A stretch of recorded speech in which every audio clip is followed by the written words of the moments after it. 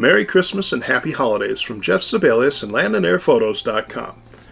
It's that time of year again, and you may be someone who's looking to buy Christmas presents for someone who is a drone pilot. And maybe you don't know anything about drones. Well, as you can see, there are a whole lot of different drones on the market, and each one has its own specific parts and pieces and things that you do or do not want to buy.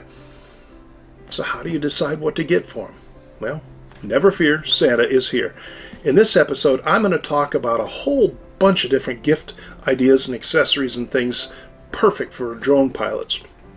I cover things for all different kinds of drones, including some products, some gift ideas that will work with any drone. They're not specific to any one type of drone.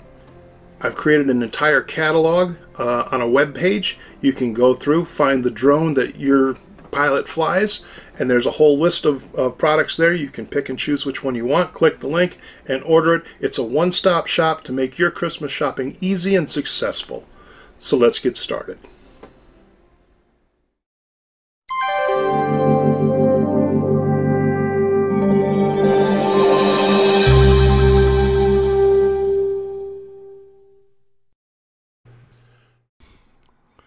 Today I'll be discussing my Christmas catalog of gift ideas for drone pilots.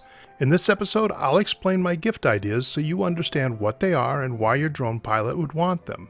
Then, in the description below, you'll find a link to my catalog with dozens of links to purchase choices I recommend. No worrying about getting something for the right drone or which accessory to get.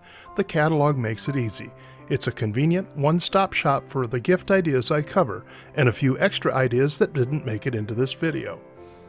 Oh, are you planning to buy a drone? I've published a separate video where I discuss the drones now available on the market to help you with your holiday shopping. The link to that video is in the upper right corner now.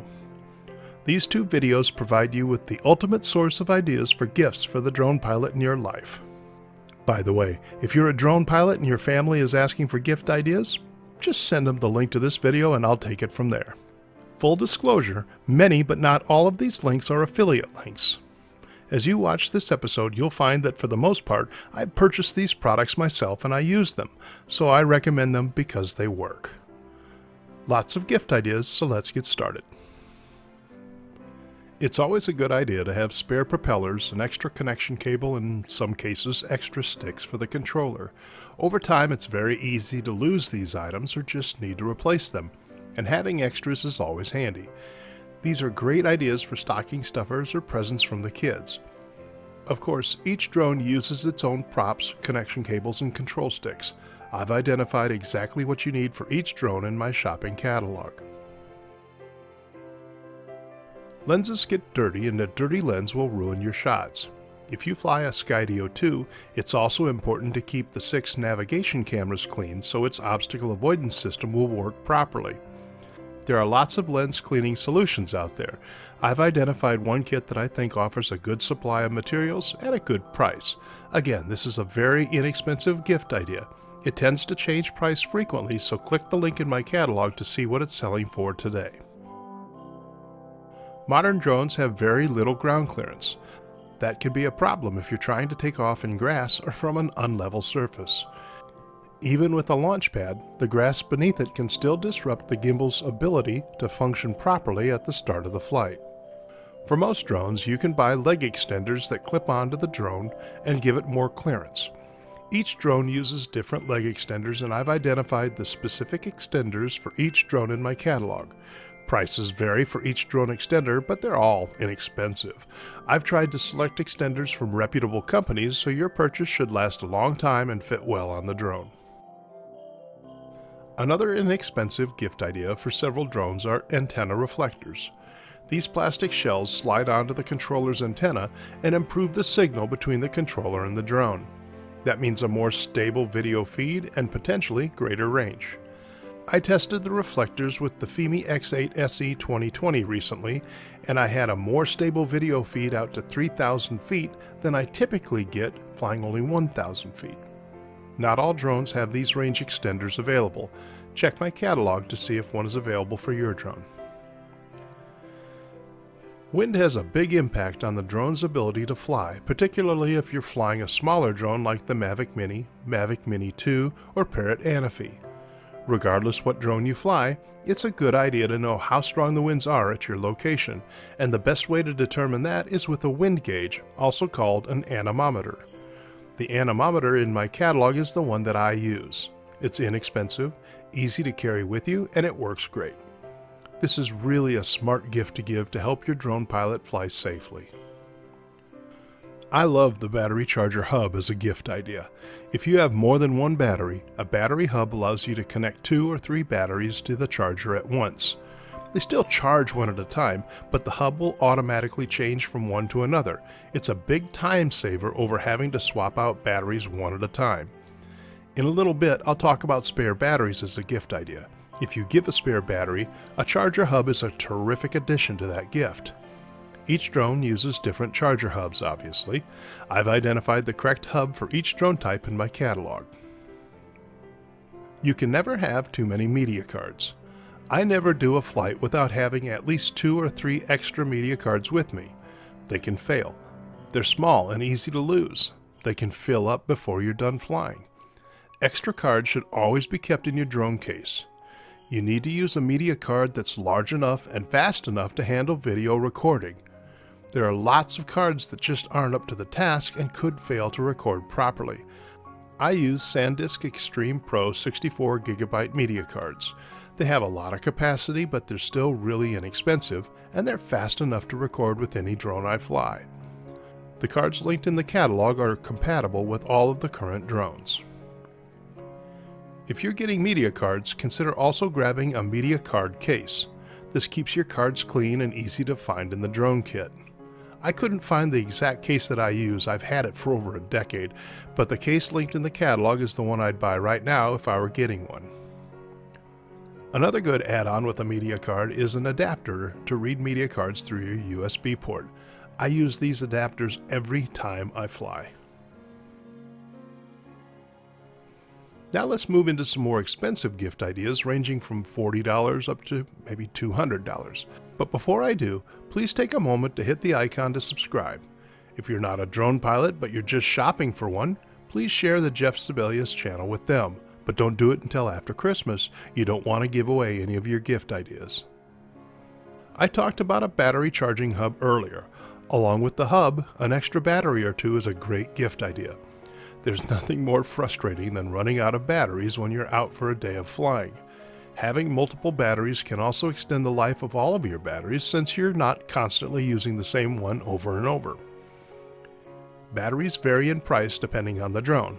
I've provided links to the correct battery for each drone in the catalog. If your drone pilot is a more experienced photographer or videographer, consider getting them a neutral density filter or an anamorphic lens. I've done reviews on the filters and the lens. You'll find links to both in the upper right corner of the screen now. Those videos explain why I recommend freewheel filters. Links to freewheel filters for each drone are in the description below. If your drone pilot wouldn't be interested in these advanced photographic tools, consider getting them a UV filter instead. This filter basically does nothing for image quality, but it offers better protection for the drone's camera lens than the cheap filter that comes with the drone, if it has any filter at all. And these filters are cheap too. Check the link for your specific drone to see what their prices are. I talked about getting extra media cards before, but what if you're going on a trip, or you plan to shoot a lot of pictures and videos? You could buy a bunch of cards, but even that's risky. It's so easy to lose these tiny cards and then you lose all your precious images. Instead of buying a ton of media cards, you can get the Western Digital My Passport Wireless Pro Portable External Hard Drive. Yeah, long name. There are lots of external hard drives on the market, but this one's different. First, it's battery powered. Second, it has a media card reader built in. Just plug in your media card and it automatically copies all the files to its hard drive. No computer required. You can view the contents of the hard drive through an app on your phone to confirm everything copied over before you clear the card to use it again. And of course, you can plug it into your computer and use it as a standard external hard drive as well. There are different sizes and types of these My Passport drives. I provided links to the 4TB hard drive, which is less expensive, and the 500GB SSD drive, which is more expensive. I've also provided a link to the carry case I use for my drive. Prices fluctuate for these drives, especially during the holidays. Click the link to see what the current price is. Now, you'll never guess what drone accessory I use more than any other. It's not something fancy, but it's something I use on probably 80% of my flights. It's the Hoodman landing pad. A landing pad is a terrific accessory to have for several reasons, not the least of which is protecting the drone from getting damaged by ground debris when launching or landing. There are several different launch pads on the market. Hoodman is by far the best choice in my opinion, and I've done a complete video on what makes this launch pad better than any other. That review is linked in the upper right corner now. You can get these launch pads in several sizes. A 2-foot or 3-foot launch pad is fine for almost all drones on the market now, unless you're flying something like an Inspire, then you should get a larger pad. Hey, speaking of accessories to protect the drone, what is your drone pilot using for a case? There are tons of different types of cases on the market at a wide range of prices.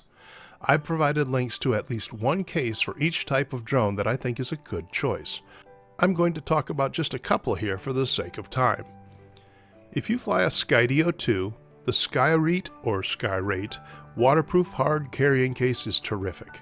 It has rooms for extra batteries, a battery charging hub, the beacon, a controller, and more. You can use this case to launch from, and if you buy a Skydio logo sticker off eBay, you can attach it to the case and the drone's case recognition function will work, so the drone will land precisely on the case as you see here. I've tested it and it works. If you want this case, buy it right now. It was sold out for a long time, and if you wait, it could easily sell out again for the holidays. I'm also recommending two cases, the Apache 3800 and the Apache 4800. These have foam liners. You can pluck out the pieces of foam to configure the liner however you want, so they work for almost any drone other than big beasts like the Phantoms or the Uniques. The 3800 is smaller than the 4800, otherwise they're pretty much the same. You can buy these from Harbor Freight, online or in their stores. As I said, you'll find at least one case in my catalog for each drone, along with the Apache cases. So what will you do with all these videos once you shoot them? Well, you probably need to edit them. In that case, you need a video editor program. I own two very expensive video editors, Vegas Pro and Premiere Pro. But the program I use most of the time is the relatively inexpensive PowerDirector by Cyberlink. Why? Because it's fast, easy to use, and it does a great job. I've done several videos on PowerDirector. A link to the playlist is in the upper right corner now. This includes several tutorials, so if you buy the program, you can return to this channel and I'll teach you how to use it. You can buy PowerDirector Ultra for $100 or PowerDirector Ultimate for $140. Basically the same program, but Ultimate has a few more bells and whistles. You can also subscribe to PowerDirector 365 for under $7 a month and get the full power of Ultimate plus a full library of transitions, fonts, audio clips, effects, and more that's updated every month. Now, I received a free copy of PowerDirector Ultimate to do a review on it. In spite of that, I pay for PowerDirector 365 because of the remarkable value of all the extras you get with that program. Now we're getting into pricier options. The next thing I'll mention is for the Mavic Air 2 and the Mavic 2 drones only, and possibly the Mini 2 in the future. It's the DJI Smart Controller.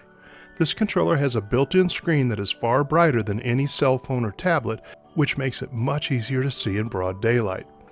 I just got one and I just started using it, and so far I love this thing. It's expensive, but it's a remarkable device. The regular price is $749, but click the link to confirm this if you're interested. DJI tends to offer holiday sales on several of their products, so you may get a price break on that one. Wow, I've covered a ton of information and given you loads of ideas for your holiday shopping. I've set this up so you can do all your Christmas shopping in one spot. For the most popular drones, you'll find all the product links in the description below. I have also put the catalog on a web page, and that version includes gift ideas for all the drones I've covered. So if you don't see your drone listed in the description, just go to the web page and you'll find it there. I've mentioned several videos today, episodes I've created that give more information about various products. On screen you'll find a playlist to all these videos, so be sure to check them out. I'll be doing more videos in 2021, so be sure to click the Cartoon Jeff icon on screen to subscribe. That's it for now. Merry Christmas, and thanks for watching.